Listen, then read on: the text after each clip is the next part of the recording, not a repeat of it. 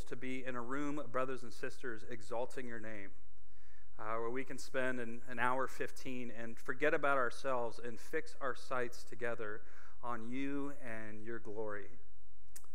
My prayer is that 40 minutes from now, you are bigger to us than you are right now. You are more ravishing, more irresistible to us 40 minutes from now than you are right now. May we see you from some brand new angles that just draw us to our knees in deeper worship. And I pray that as a result, we walk out of here this morning and we just cannot shut up about you. We are so filled to the brim with your presence, so in awe of who you are that we almost become obnoxious to coworkers and family and friends and neighbors because we are just oozing Jesus constantly. So Holy Spirit, would you make that happen in this time in your word? We pray this in Jesus' name and for his glory. Amen. All right, well, it is a joy to be back. I was here 2 weeks ago for part 1 of a little mini-series called Becoming a Missionary on the Closest Mission Field to You, Your Own Heart. And 2 weeks ago, just to do a quick recap, I talked about the fact that we are all already evangelists for whatever you're enjoying. Right? Think about this show. You got to see this on Netflix. It's so good, it'll blow your mind. 2 weeks ago, I was an evangelist for the movie First Man, the Neil Armstrong story that my wife had seen a couple nights before, and it was just so good that we can't shut up about it. You got to try this restaurant. It's unbelievable. You got to try this steakhouse. Their bone-in ribeye will blow your mind, right? If you enjoy something, you want other people in on the excitement. And so I posed a question in here 2 weeks ago. How many of us wished we shared the gospel more than we actually do? Yeah, every hand's up in the air. My hand is way up in the air. And so I believe that the secret to that is enjoying Jesus so much that you can't shut up about him. And the secret to that is preaching the gospel to ourselves every single day. And so 2 weeks ago, we looked at 3 ways not to do that. We looked at 3 heresies, 3 bad ideas about what happened on the cross. If you recall, we talked about Origen's ransom theory, which said that Jesus died on the cross to pay off the devil. We looked at all kinds of problems with that. We looked at Abelard's moral influence theory, the idea that Jesus just died because I asked God how much he loved me, and he spread out his arms and said this much and died. So the cross is just about the expression of God's love. And we saw the problem with that is that the cross is, yes, 100% the expression of God's perfect, infinite, boundless love, but it is simultaneously the expression of God's infinite justice against sin. We looked at a 3rd way to get the cross wrong, which was what I called Pope Leo X's penance theory of the cross, which was that the cross of Jesus isn't quite enough to get you all the way saved. You have to supplement it by whether it's praying the rosary, whether it's buying an indulgence, whether it's practicing all these different acts of penance to prove, God, is this enough? God, do I merit your love now? Am I worthy of salvation? We saw that at the end of the day is a false gospel because Jesus is all the righteousness. He is all the perfection. He is all the worthiness you and I will ever need. Amen? So that was 3 ways to get the cross wrong. This morning, we're going to look at 6 ways to get the cross right. 6 ways straight from the scriptures to get the cross work of Jesus right so that we can become better evangelists to our own heart. And I'm going to walk you through the ABCs of the cross. If you look in your bulletin, they're all spelled out on the back side of that page. There's a handy little graphic there for you. And I want to challenge you this week, run a little experiment. Preach through the ABCDEF, maybe carve out 5 minutes a day. Some days it takes me 60 seconds. I'll just be driving on my commute, and 60 seconds I'll run through the ABCDEFs. And I can tell you from experience, I've been doing this for about 3 years now, it makes a huge difference. It makes evangelism less like pulling teeth and something more spontaneous because I'm enjoying God that much more. Now, before we get into the ABCs, let me ask a personal question. And this is a safe place. You're with trusted brothers and sisters. You can be honest. We can be real with each other. How many of you, by a show of hands, talk to yourselves? Look around. See, you're not as crazy as you thought you were. We all talk to ourselves, and that's a good thing. All right, there's kind of a stereotype, talking to yourself, you must be crazy. Well, biblically, self-talk is the mark of spiritual sanity. Read the Psalms. Think of how many times the psalmist says things like, "Why so downcast, O my soul? Put your hope in God." What's David doing? He's talking to himself, right? He's not saying, "Why so downcast, God? Put your hope in God." He's saying, "Why so downcast, O my soul? Put your hope in God." And so a mark of spiritual maturity, a mark of spiritual sanity, is getting good at preaching to ourselves. And so the A, B, C, D, E, F we're about to go through is a way of giving content, a soundtrack in your head to play so that we can preach Scripture to ourselves on a daily basis. So without further ado, let's dive right in. The A in the ABCs of the cross stands for atoner.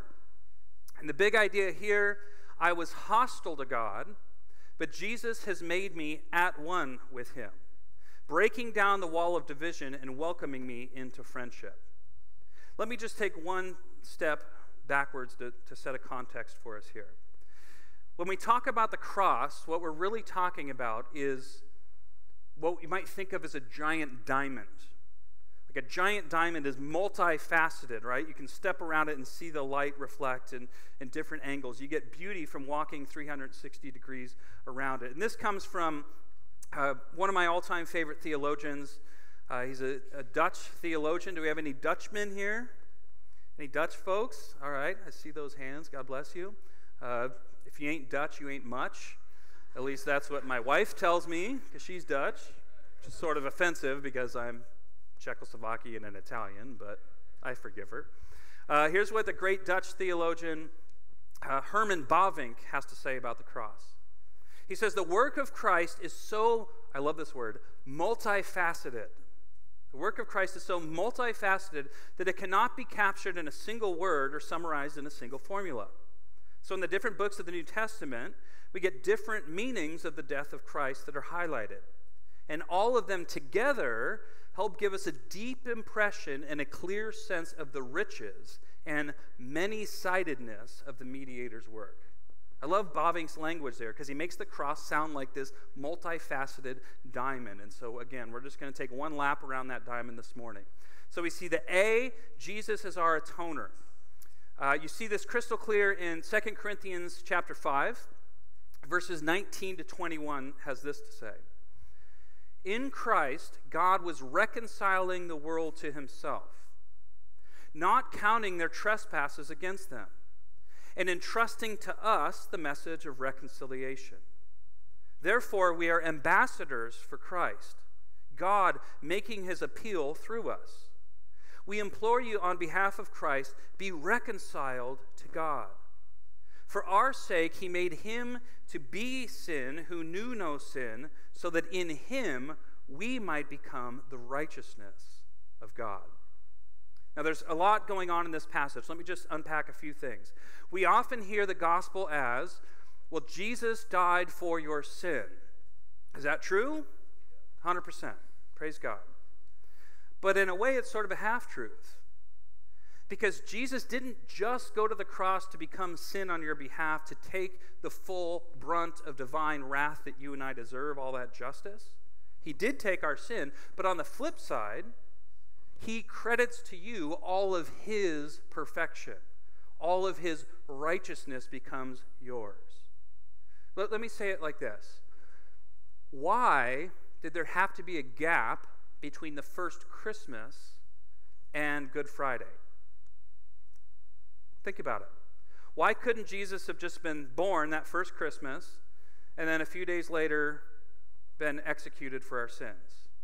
Why the gap between the first Christmas and the first Good Friday and the first Easter? Because he had to live a couple decades fully human subjected to all the same temptations we are, and obey all 613 of God's perfect commandments perfectly.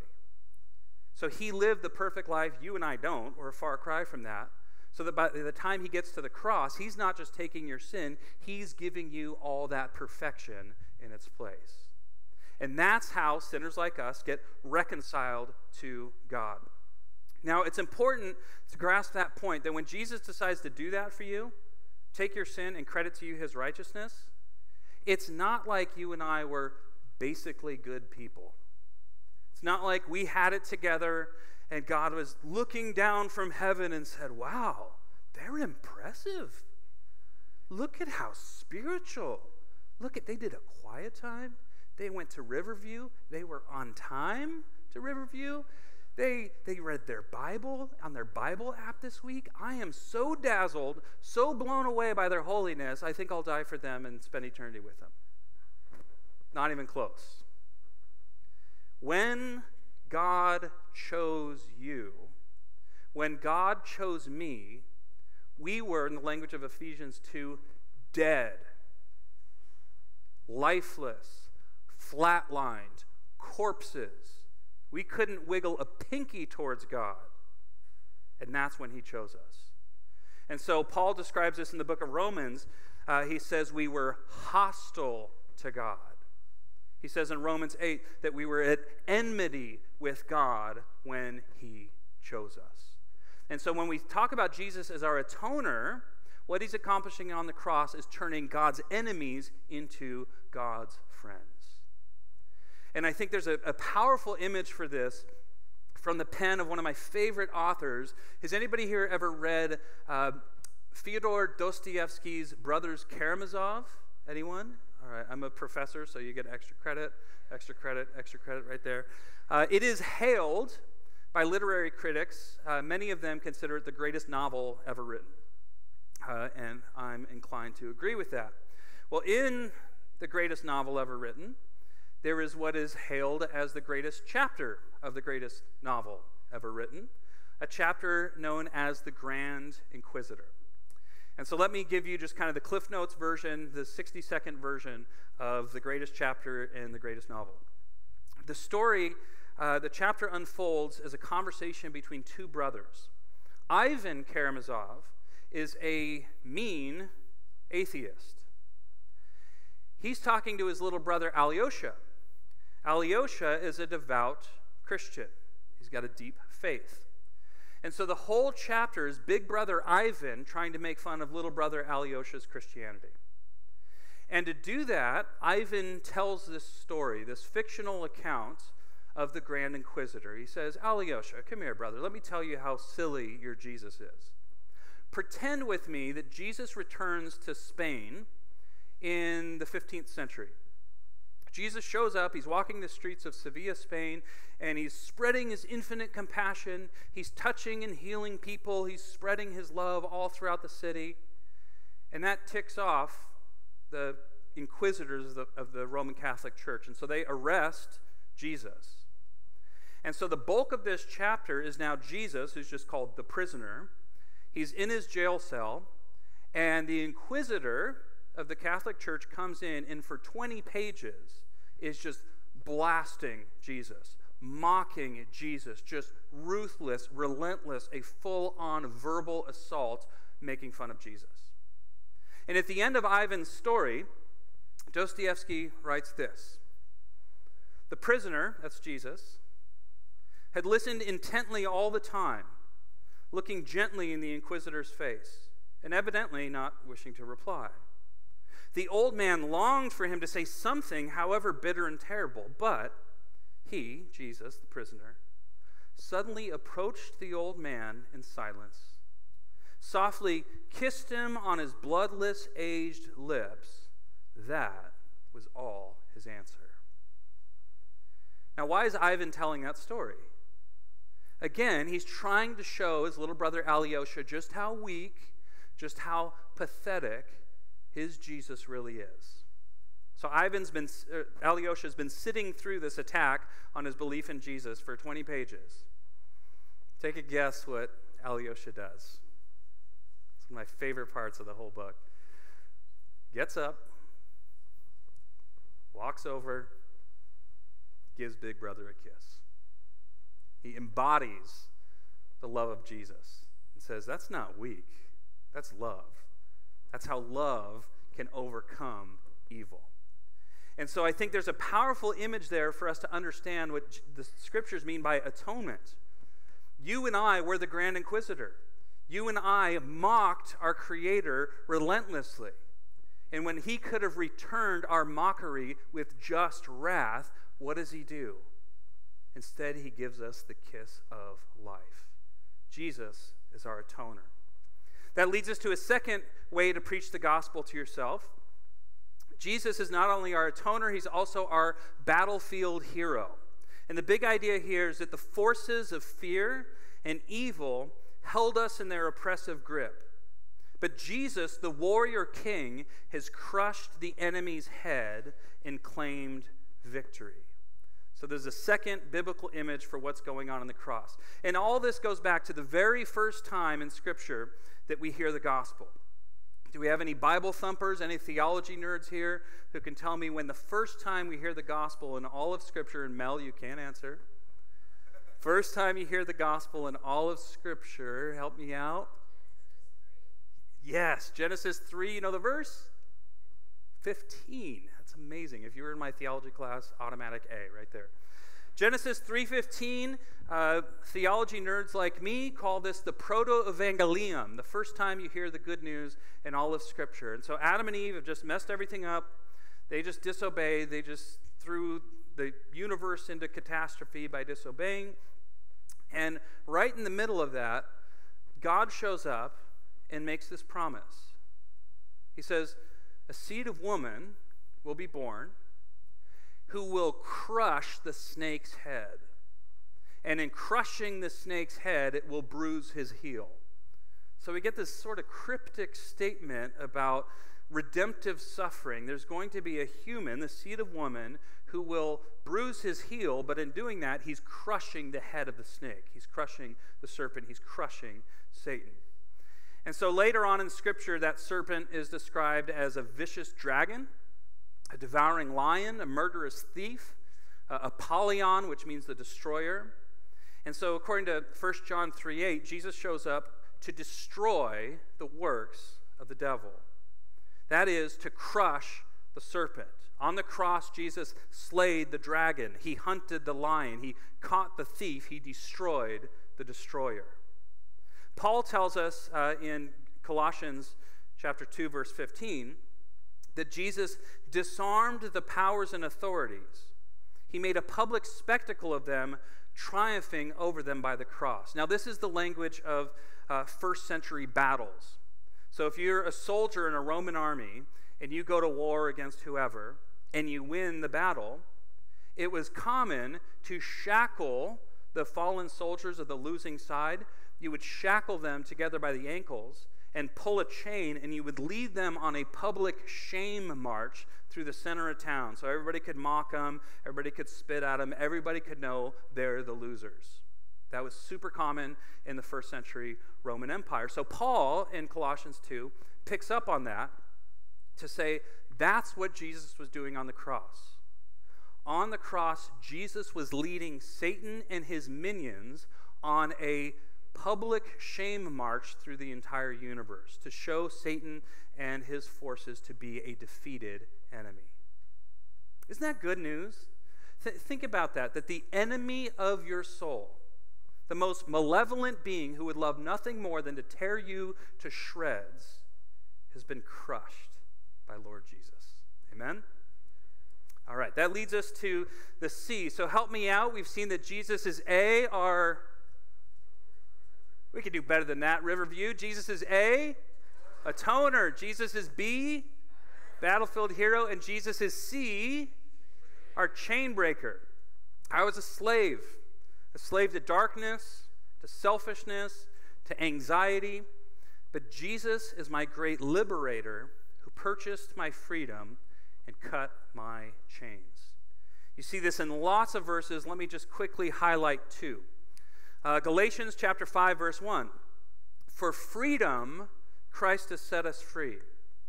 Stand firm, therefore, and do not submit again to the yoke of slavery. John chapter 8, verses 34 and 36. Jesus answered and said to them, "Truly, truly, I say to you, everyone who practices sin is a slave to sin. The slave does not remain in the house forever. The son remains forever." So, you guys probably know this verse. If the Son sets you free, you will be free indeed.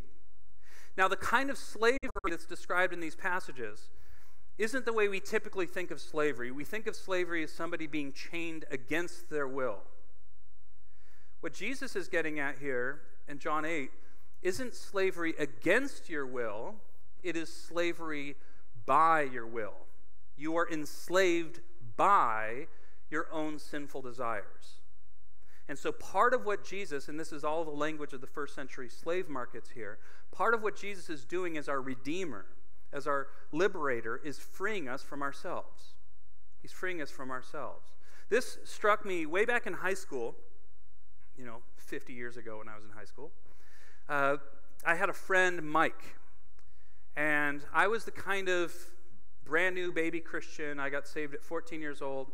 That I just could not shut up about Jesus. So I played high school football, and I'd be standing on the sideline because I wasn't very good, so I spent most of my time on the sideline. And I would just make my way player by player and made sure that by the end of every game, everybody had heard the gospel yet again. It's probably super obnoxious, but I didn't care. And so I would share the gospel, and one of my teammates, Mike, said something that stuck with me all these years. I'm telling him the good news of the cross, and Mike tells me, Thad, I would rather reign in hell than serve in heaven. I would rather reign in hell than serve in heaven. And when he said it, I was taken back, like, man, that's a heck of a thing to say. And Mike's point was, this whole Jesus thing means I have to be a slave to Jesus. I have to call him Lord. No, thank you. I'm going to be captain of my own soul. I'm going to be king of my own little kingdom. I'm going to be in charge. I'm going to call the shots. The buck stops with me. So he thought that was freedom. It didn't hit me until years later why Mike was so wrong.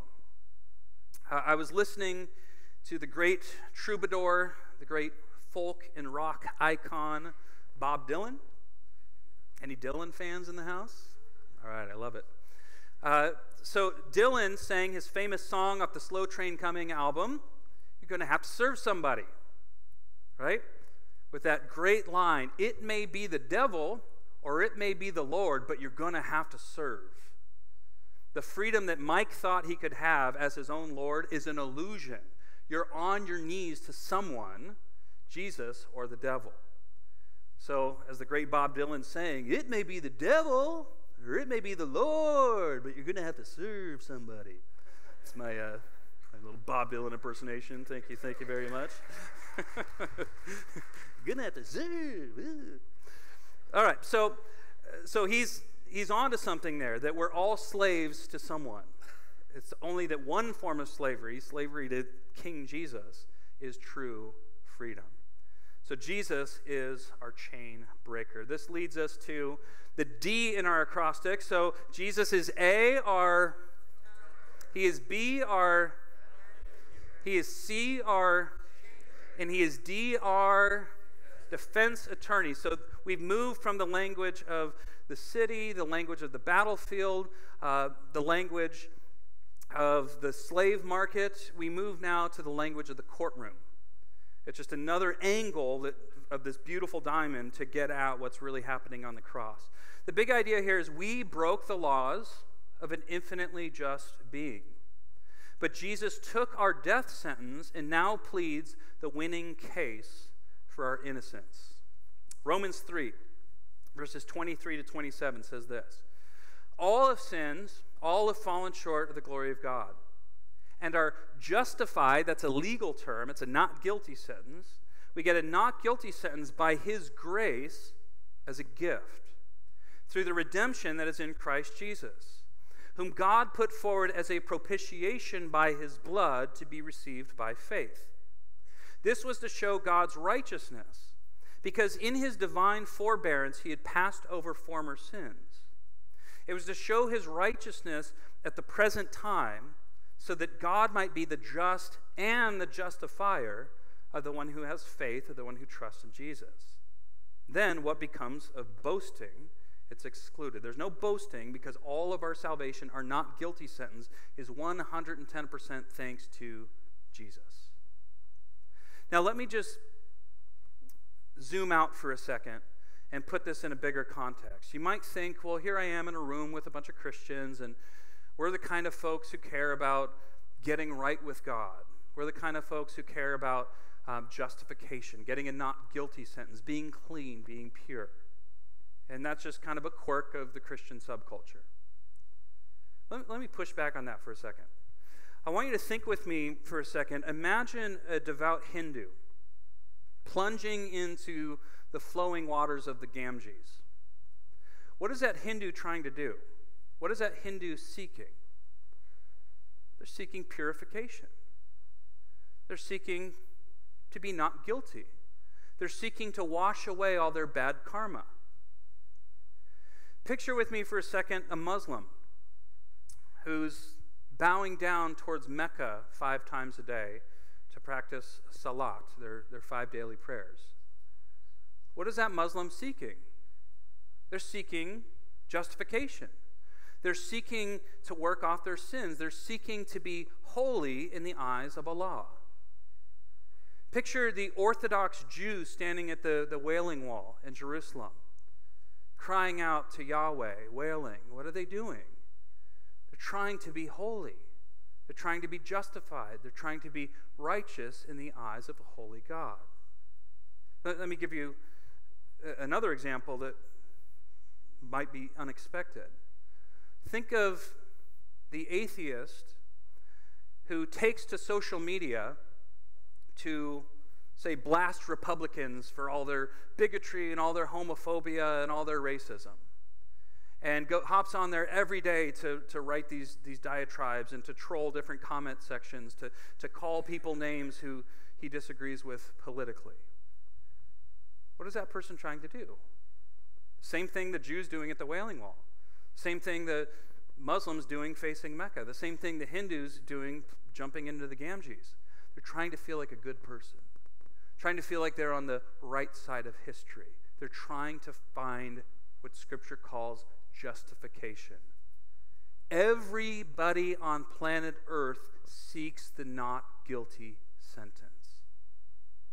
But it's only in Christ and Christ alone that we find real justification.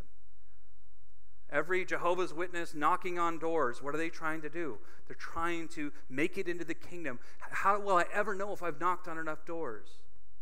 The Mormon keeping the rules and staying away from caffeine and going to church and doing all the things. What are they trying to do? They're trying to earn their way. They're standing in the celestial kingdom. We're all seeking justification. And so think of that as you share the gospel with friends and family and neighbors and coworkers, that everybody you talk to has that same soul deep need to feel clean. And brothers and sisters, you have access to the best news in the universe, the only way to actually be clean, through the blood of Jesus. And so we need to preach that to ourselves every single day. And here's a helpful verse to be able to do that. 1 John 2, verses 1 to 2 says, "My little children, I'm writing these things to you so that you may not sin. But if anyone does sin, we have an advocate with the Father, Jesus Christ the righteous. He is the propitiation for our sins, and not for ours only, but also for the sins of the whole world." There's a lot going on here. I just want to zoom in on one word. Many of you have heard me unpack this word before, but it's so good, I got to do it again. It says, when we sin, Jesus is the ESV I just read says, advocate. Some translations will say intercessor. I think the best translation of the Greek here is defense attorney. This is, again, the language of first century courtrooms. And so if you commit a crime, you would need what the Greek word parakletos is getting at. So help me out here. What does that prefix para mean? Anyone? It means beside or alongside. So there's para. Anybody remember from any of my messages in the past what kletos means? Anyone for massive extra credit points? An automatic A in my theology class. Kletos means elbow. So a parakletos is someone who comes alongside you at the elbow and pleads your not guilty sentence. So think of it this way. Let's imagine, let me pick on Mel for a second. So Pastor Mel, he's sitting there and he's just kind of scratching his head like, man, I thought Thad was a lot better preacher. This is just bad. And so he sneaks away between services and finds my car down in the lot and pulls out a key and carves into the door, "Preach better." And then, stabs a couple of my tires. So now, he's got some explaining to do, right? Now justice has to be served. I need a new paint job. I need that buffered out. I'm going to need some new tires. And so now he stands guilty. So what does Pastor Mel need? He needs somebody to para, so I come alongside him, and he needs someone to come alongside him at the elbow and plead for his not guilty sentence. He needs a defense attorney. And so after the service, I'm going to go down and check my car and make sure. So Jesus, use that mental image. When, not if, when you sin, you have, according to 1 John chapter 2, Jesus right beside you at your elbow, pleading on your behalf for your justification. You have literally the best defense attorney in the history of the universe arguing your case. And the truth is, he always wins. He has yet to lose a single case. Why? Because he has a knockdown, drag-out argument, his own shed blood on your behalf. So picture that next time that you feel like, I just got to say sorry a million times to Jesus, and I just got to prove how sorry I am, and I got to make all these outlandish promises. Quit being your own defense attorney. Jesus is way, way, way better at it than Jesus is our A, he's our B, he's our C, he's our D, and he's our E. I was unclean, but Jesus became my spotless lamb and serves as my priest so I can stand confidently in the presence of divine perfection. Hebrews chapter 9, verses 11 to 14. When Christ appeared as a high priest of the good things that have come, then through the greater and more perfect tent, not made with hands, that is not of this creation, he entered once for all into the holy places, not by means of the blood of goats and calves, but by means of his own blood, thus securing an eternal redemption. For if the blood of goats and bulls and sprinkling of defiled persons with the ashes of a heifer, if that sanctifies, if that holyifies us for the purification of the flesh, then how much more will the blood of Christ, who through the eternal Spirit offered himself without blemish to God, purify our conscience from dead works to serve the living God. So we move now from the city, from the courtrooms, from the battlefields. We move here into the temple to see the cross from another angle. And so to understand what happened in the Old Testament at the temple, there's three big rituals that really make sense of this passage. The first, if we were to hop in our time machine and go 88 miles an hour and hang out in ancient Israel, we would find purification offerings. And the way that worked, a purification offering, the Jewish priest would lay his hands on a bull, a goat, a lamb, or a bird, and that was kind of a symbolic transfer of impurity. And then he would slay the animal to bring forgiveness to himself and the people. That was a purification offering. Second kind of offering that went on at the temple Once a year was the Day of Atonement. And the Day of Atonement involved 2 goats.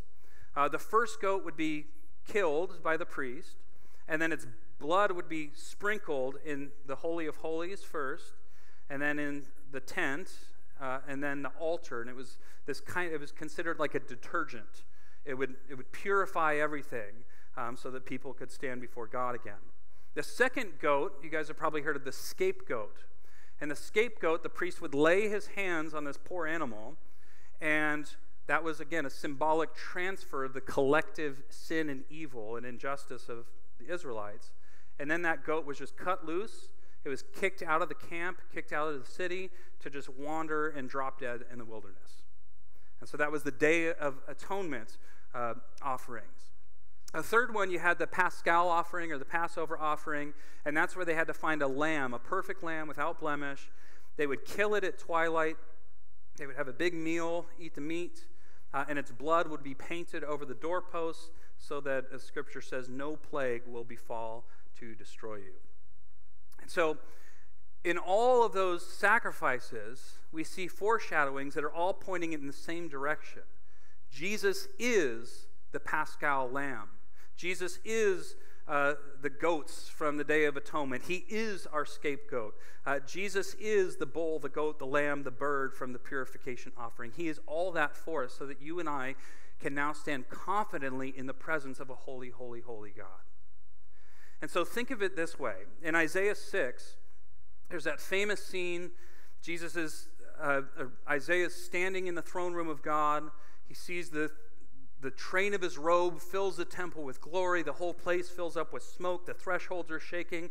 The seraphim are circling God's throne. And what are the seraphim saying? Holy, holy, holy. Kadosh, kadosh, kadosh. And that's the triple emphasis in Hebrew, which is the angel's way of saying God is holiest. He's holy in all caps, in bold font, italicized with exclamation points and underlined. God is the superlative holiest being in existence. And what is Isaiah's response to standing in the presence of supreme holiness? Does he feel good about himself? Does he feel like pretty big? Like, I got this. Like, hey, how's it going, God? No. He says, woe, woe to me. I'm a man of unclean lips. I live among a people of unclean lips. He feels unraveled. He feels like he's about to spontaneously combust. And so think about that. Picture yourself in that throne room. Would you feel all high and mighty? Would you feel great about yourself? Would you feel confident? You should, because you're standing there thanks to Jesus. You are standing there dressed in his righteousness, so you can stand confidently in the presence of absolute holiness. Amen? Let's hit our final letter as we wind down. Jesus is not only our atoner, our battlefield hero, our chain breaker, our defense attorney, our eternal priest. Jesus is also our... I was left to die at the human dump, but Jesus became forsaken in my place so I can enjoy adoption as a cherished son or daughter of God. And so jumping to the Old Testament real quickly, there's this running theme of outside the camp. Remember, the scapegoat had to be kicked outside the camp. If you were ceremonially unclean, you had to be kicked outside the camp. And so being in the camp meant I'm connected, I'm wanted, I'm part of family, I'm connected to God, I'm in the covenant people. But to be outside the camp was to be unwanted, it was to be a misfit, it was to be an outcast, it was to be unloved, good for nothing but the grave. That's a running theme all through the Old Testament.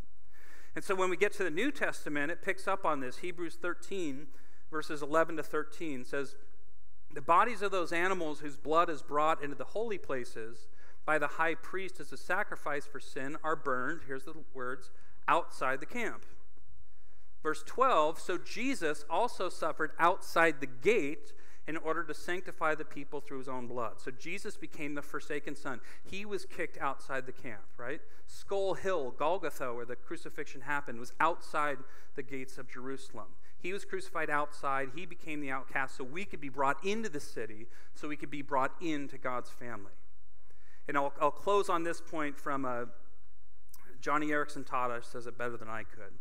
She says, Jesus willingly chose isolation so that you might never be alone in your hurt and sorrow.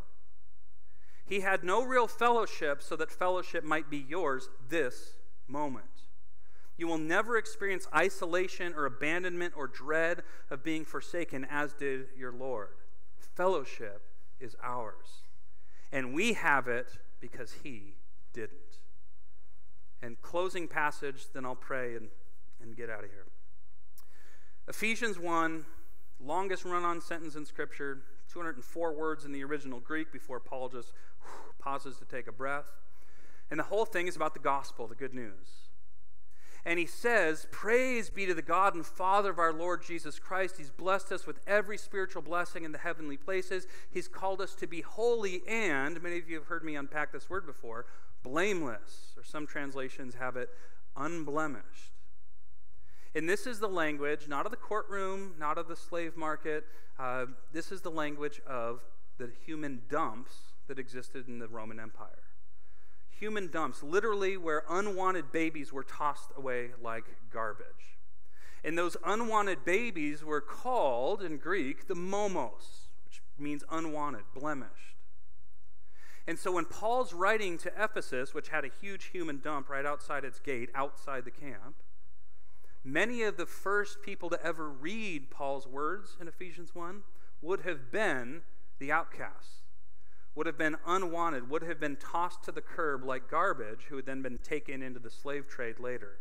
So they had been abandoned by their earthly fathers, deemed unlovable, unfit for life by their earthly fathers. And Paul tells us unbelievably good news that maybe if your earthly father is a deadbeat, don't sweat it, because your heavenly Father, your capital F Father, has renamed you from momos, blemished, to amomos, unblemished.